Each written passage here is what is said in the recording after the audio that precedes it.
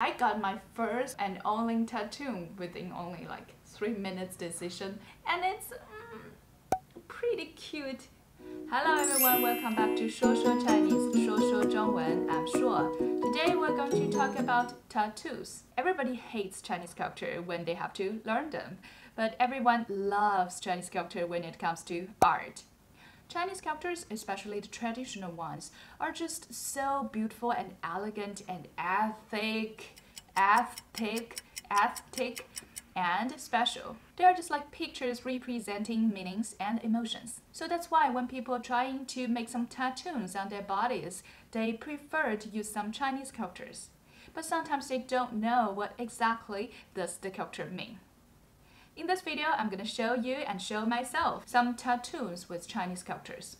Some of them are beautiful and elegant, but some of them are just dumb. At the end of this video, I will give you some tips to get an ideal Chinese tattoo from the aspect of a Chinese native speaker, how to avoid some stupid mistakes. So if you're interested in Chinese sculptures, or you're about to get a tattoo with Chinese sculptures, or you just want to see how stupid and hilarious those tattoos could be, keep watching. The first one, 爱性行为. Did I just say 性行为 on screen? Oh my god, I did it again. So I got your idea, but the tattoo with love sexual behavior cannot get you more opportunities of it.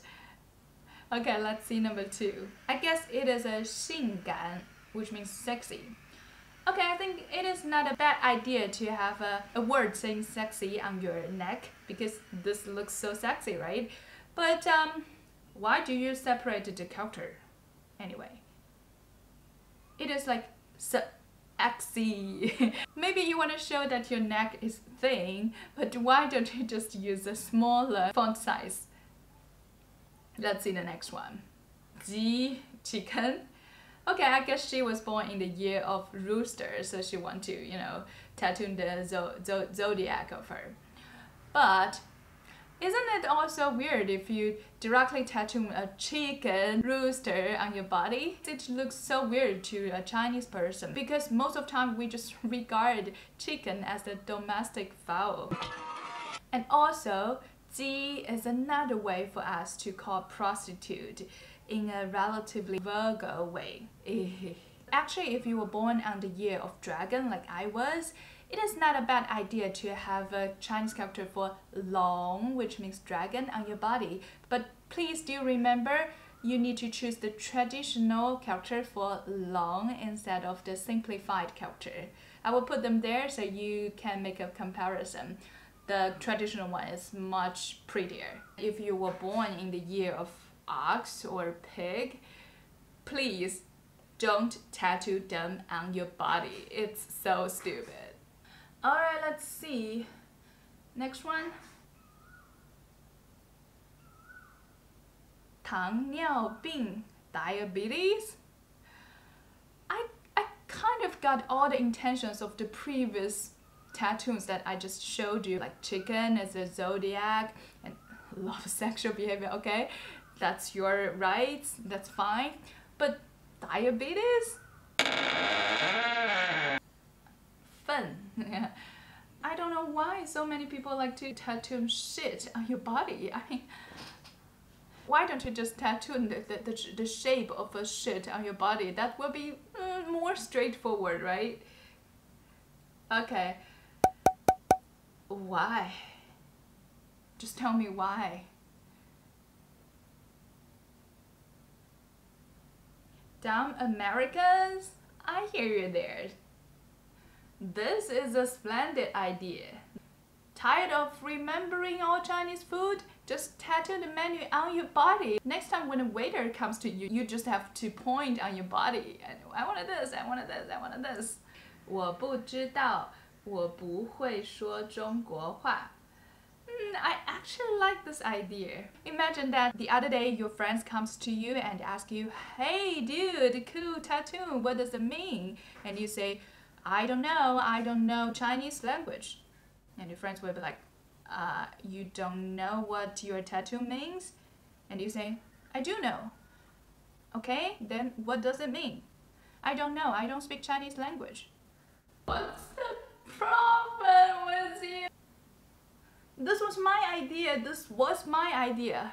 I always wanted a tattoo written in a really rare language like Pawnee or Klingon, writing "This is a tattoo," and you know, this is just so straightforward. Nobody can read it, but I just simply and directly tell others this is a tattoo. Alright, well, I understand you want to have a cool tattoo on your body because it's so prominent and it's always go with you. But there are so many things that could go wrong if you choose the tattoo in Chinese characters. You're not a native Chinese speaker, and also most importantly, your tattoo artist is not a Chinese native speaker. So they don't even know what the tattoo means. And even if you do know the translation of the Chinese characters, you may not know whether there is some awkward and some other meanings hiding after the normal translation. So what I suggest you to do is, before you finally get the tattoo, go ask any Chinese native speakers, maybe your friends, your teacher, or somebody on social media, maybe me. Get as many advices as possible, because a tattoo is gonna go with you forever. But I'm the one to talk. I got my first and only tattoo within only like 3 minutes decision, and it's pretty cute. A tattoo gonna go with you forever. After you have chosen the character you are gonna put on your body, be more picky on the typefaces, because I'm gonna show you some examples. Look at this one, love, and this one, epiphany, happiness. Beautiful words, but the font? Are you kidding me? My 3-year-old niece could write better than this. Nailed it! On the other hand, these are some great examples for beautiful tattoos with nice character, nice meaning, and beautiful typefaces. 谨言慎行. It's from 礼记, the book of rights, which means a real man should act and speak cautiously. 勇士, 爱, warrior and love. 凡有所相，皆是虚妄. I love this one. This one is from 金刚经, the DIAMOND SUTRA, which means possessions of signs, there is falsehood. Wow. So, 2 things you need to keep in mind. The first one, do choose the right Chinese characters. You will prefer to make it in traditional characters. Spend more time on choosing the right character, phrases, and sentences. Ask native speakers for their advices, because no matter how artistic the typefaces are, shit is always shit. Second, don't use the typefaces that looks like you directly printed them from the computer.